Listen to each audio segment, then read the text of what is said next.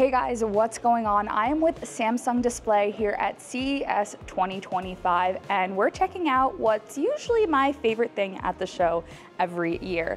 Unlike a lot of the things that you've been seeing on the channel this week, these aren't things that you're going to actually be able to buy, but they are giving us a glimpse at what your smartphones of the future are inevitably going to look like. We got flexibles, we got foldables, we got rollables, we got all that good stuff, so let's go check it out.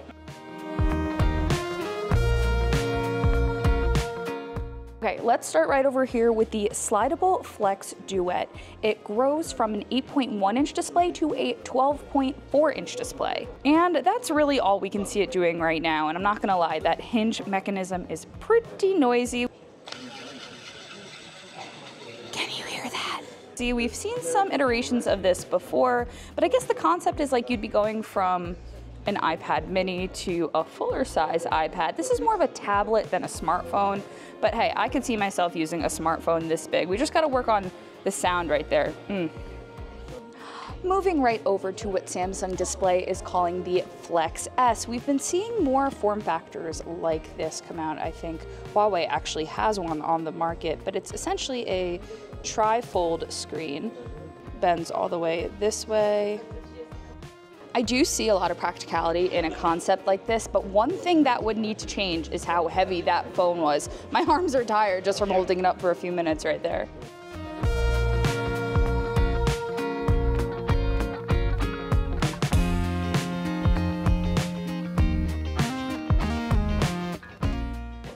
Now we're looking at a true tablet. This concept's name is the Slideable Flex Solo. It starts at a 13-inch display and grows this way to a 17.3-inch display.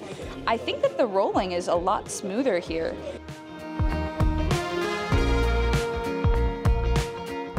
This looks very polished. The display looks nice and bright. I'm seeing it in this blue finish right now. I don't know, could this be your next tablet?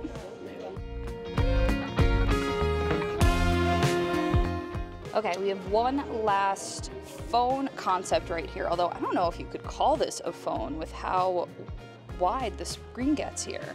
This is currently called the Flex G, and it's similar to the tri-fold that we looked at earlier, but the sides fold in rather than out, and the idea is that you can grow your, what could be a smartphone size display to 3 wide and be able to multitask with these apps.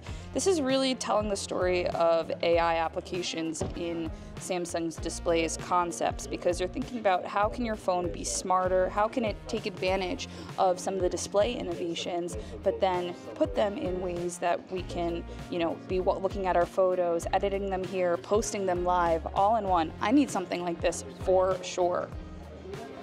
Let me show you one last thing. I'm probably more amused by this than I should be, but this is a concept stretchable micro-LED display. Now, micro-LED TVs aren't even a thing yet, so we're probably a long way from a micro-LED phone, let alone one that can actually bend.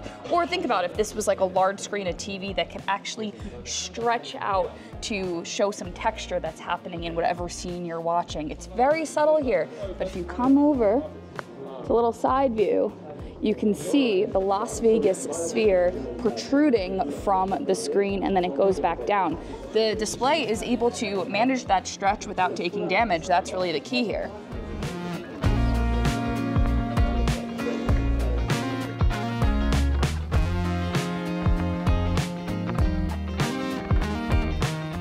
So I think this is a great place to finish with a robot dog stomping on Samsung foldable displays. With foldable adoption, people are still worried about durability. Am I going to buy an expensive phone, and is it going to break? This is basically Samsung Display's way of saying that shouldn't be a problem.